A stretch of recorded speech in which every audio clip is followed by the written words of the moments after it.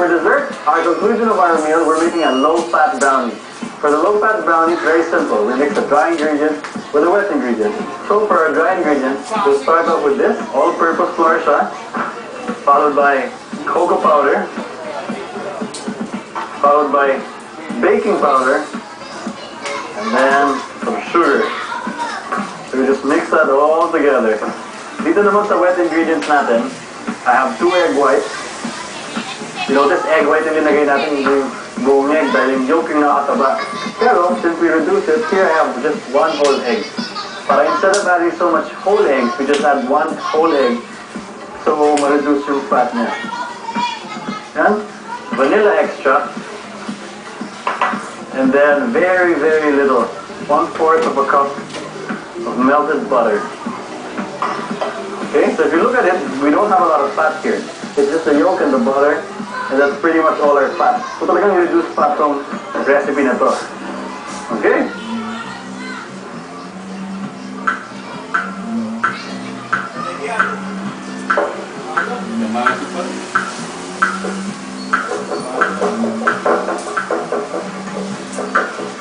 There.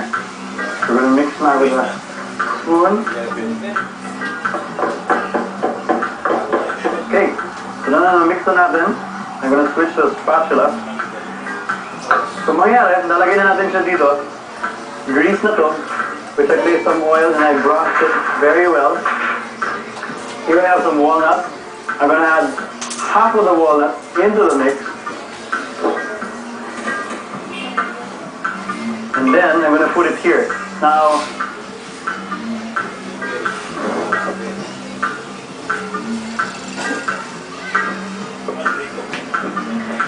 right, so plenty, huh? So over here, I have this actually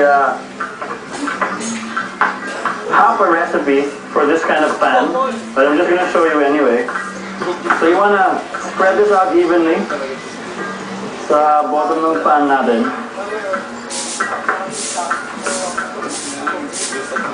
Sprinkle with some walnuts on top. Now walnuts and brownies go very well together. Ang gagawin natin dito ngayon, lalagyan natin sa oven, 200 centigrade oven for like 15-20 minutes, so okay na siya. Right, 20 minutes na. If you look over here, ayan na. Our brownies have multiplied. That's because of the leavening agent. Dito na siya. But then we have to be very careful because it's hot. So what I'm going to do is cut.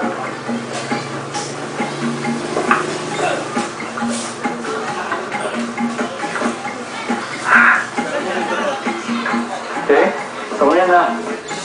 Okay, dito siya. So then we got our white chocolate. Now, this is the only unhealthy part of this dish. But rightfully so, we're using so little of it. Yung white chocolate natin, coat lang natin ang kalahati niya.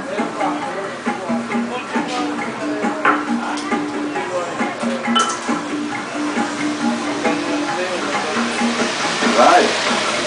Looks good. So we're going to do that.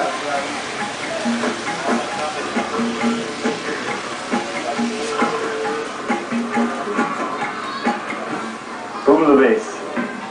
There you have it. Reduced fat brownies. Very good when the friends are hanging out or you're just alone at home and you don't have anything to do. Brownies are the thing to make. Bon appetit.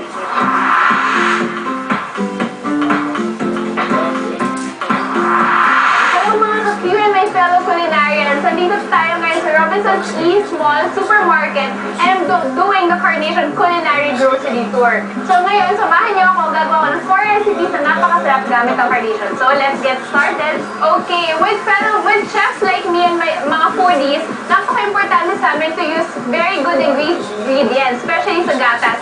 So here I'm using Carnation Evap for making Carnation broccoli and chicken soup. So simulan na natin. This is my butter and then lalagyan natin ng flour. So itong soup na gagawin natin is very rich and creamy. And then I have here 1 piece of white onion na chop. Add na natin yung ating chicken stock. Tapos i-whisk natin siya hanggang mawala yung buo-buo ng butter and flour. Okay, so ayan, wala ng lumps. Let's add our broccoli. Very healthy. So actually, mga mommies, napaka-healthy nito when serving to the kids kasi minsan ayaw nila kumain ng vegetables as is. So why not put it in the soup, diba? And then if you have meat, meron tayo ditong chicken breast na kinube ko. Kung gusto niyo, you can add pork, shrimp, fish, any meat will do. Tapos, syempre, napakasarap, diba, ng keso sa soup. So maglalagay ako ng kalahating bar ng quick melt cheese sa ating soup. So, ayan. Okay, so with Carnation Evap, it makes food deliciously rich and creamy. It has a good quality na nagpapasarap na ating everyday meal. Simpleng ulam naging rich and creamy. So, let's pour. Okay, ang mga simpleng ulam lalong sumasarap with Carnation Evap. Hindi lang ulam, kundi dessert as well. There you go. Mix lang natin yung soup. Tapos, in just few minutes hanggang maluto na ating chicken at mag-melt na yung cheese, pwede na ito i-serve. So, ito na ang aking Carnation Broccoli Chicken Soup.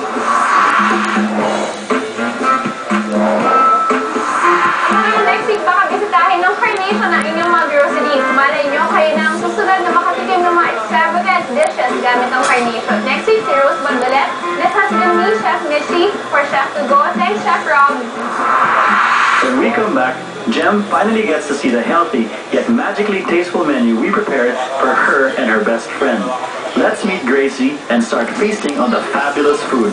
That's coming up next.